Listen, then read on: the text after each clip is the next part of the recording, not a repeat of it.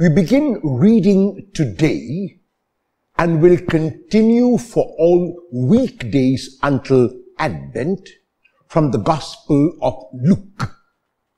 The Gospel of Luke is known by many names.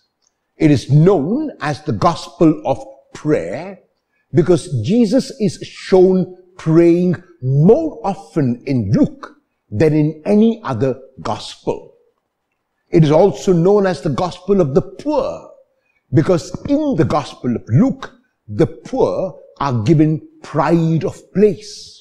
The beatitude in the Gospel of Luke is pronounced on the poor, not on the poor in spirit, like in the Gospel of Matthew. Also, Luke is the only Gospel which has the parable of the rich fool who wants to build big barns for himself and wants to take it easy and is told that tonight God requires him to come, and then whose will all the riches be? Luke also is the only Gospel which has the parable of Dives, which means the rich man and Lazarus. As a matter of fact, there is only one parable which Jesus told in which a character is named, and it is the one of Dives and Lazarus. The name Lazarus means God helps. And the reason why God helps Lazarus is because Lazarus is poor. The Gospel of Luke is also called the Gospel of Women because Luke gives a lot of importance to women in his Gospel. Often when Luke has an incident concerning a man or a healing miracle in which a man is involved, Luke follows it by speaking about a woman who is also healed. The Annunciation in the Gospel of Luke, unlike in Matthew, where it is made to Joseph, is made to Mary. Mary's Magnificat, Elizabeth's Song of Praise are all only in the Gospel of Luke. Very strikingly, it is only Luke who speaks explicitly that Jesus had women disciples. In Luke chapter 8, verses 1 to 3, we are told clearly that there were women who were his disciples and followed him and who provided for him from out of their means. So Luke's gospel is a very beautiful gospel. It was written after the Gospels of Matthew and Mark, and so Luke had time to reflect, to discern, to think, and then to write about Jesus. In the gospel text of today, Jesus goes to his hometown. And one would expect that when he went to his hometown, there would be total acceptance. Unfortunately, that is not the case.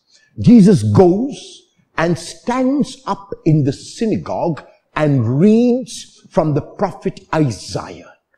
And in the text that Jesus chose, he makes 4 points. That God has sent him first to proclaim good news to the poor. Second, to free those who are oppressed.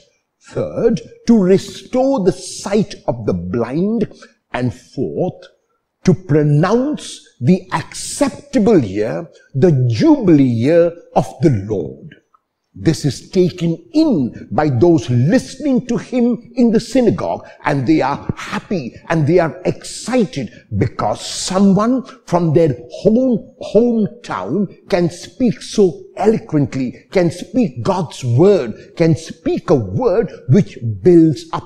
And they say to him, remain here. Do all of that only with us. And Jesus says, no. I cannot do it only with you. I have to do it to whoever comes to me. I cannot be exclusive in my ministry. Every single person is welcome.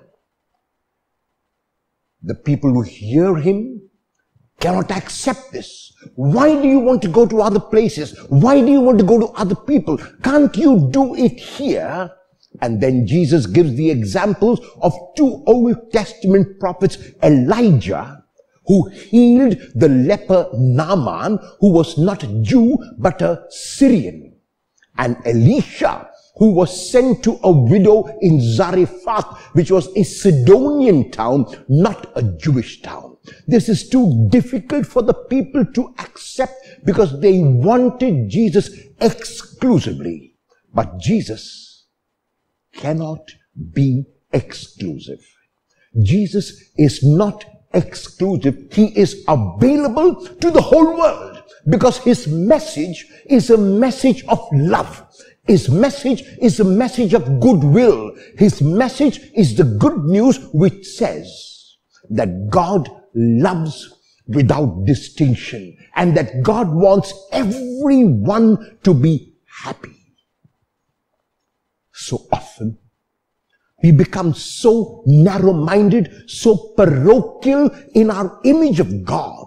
We pigeonhole God. We make God as small as we are, and we restrict the working of God.